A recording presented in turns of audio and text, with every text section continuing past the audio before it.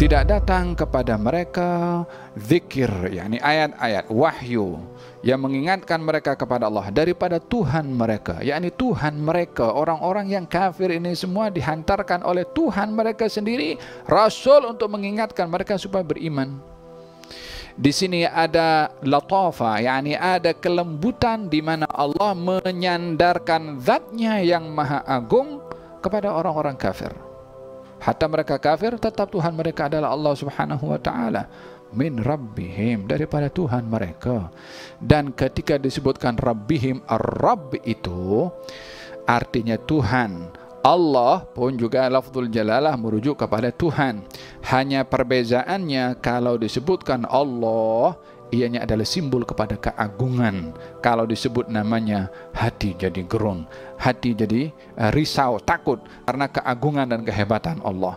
Tapi kalau disebut Tuhan dengan Rabb, ini dilihat nikmat, dilihat daripada tarbiyah. Tuhan yang mendidik, Tuhan yang menyayangi, Tuhan yang memberi. Sehingga kalau disebut nama Rabb di hadapan hamba, hati hamba sejuk. Karena apa? Karena disebut nama zat yang akan memberi satu pemberian. Yang tadi lafzul jalalah untuk mengingatkan jangan takabur, ada yang lebih hebat daripada engkau. Jangan sombong, ada yang lebih perkasa daripada engkau. Tidak disebut nama Allah kecuali semuanya hina dan tunduk. Tidak disebut nama Ar-Rabb kecuali semuanya akan mengharap. Jadi di sini ada makna latif, ada makna yang halus pada sebutan lafaz-lafaz di dalam Al-Quranul Karim. Allah menyebutkan min rabbihim, hatta mereka kafir, hatta mereka tidak beriman, hatta mereka mengingkari, hatta mereka enggan mengakui ketuhanan Allah dan kenabian Rasulullah. Allah masih mengadakan dalam ayat ini min rabbihim, Allah Tuhan mereka juga. Supaya apa? Supaya menyikapi kepada orang yang syarid, yakni orang yang nak lari menjauh daripada kebaikan, maka hendaklah kita tarik dia dengan kelembutan. Walillahil mathalul a'la.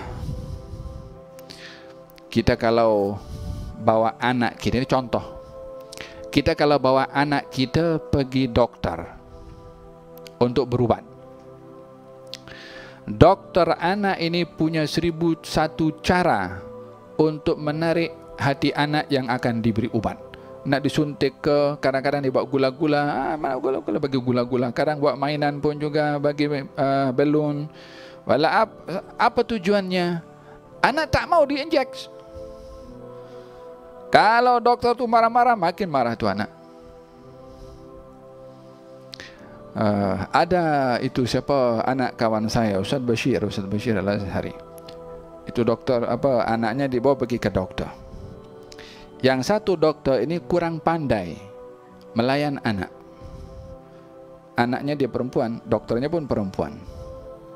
Sebelum ini itu anaknya Ustadz Bashir pergi dokter satu lagi, laki-laki. Yang laki-laki ini pandai ambil hati, bawa gula-gula, bawa contoh apa, ada main gurau.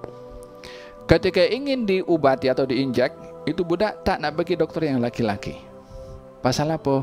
Yang laki-laki pandai ambil hati. Anak tu tak mau untuk diinjak, tapi karena cara dokter tu pandai untuk menawan hatinya, maka anak itu pun jadi mahu. Ini contoh berhadapan dengan orang yang enggan untuk diberi kebaikan, maka caranya adalah dengan kelembutan. Allah Subhanahu wa ta'ala menisbahkan kepada mereka yang ingkar, Rabbihim, aku Tuhan mereka. Faham dam?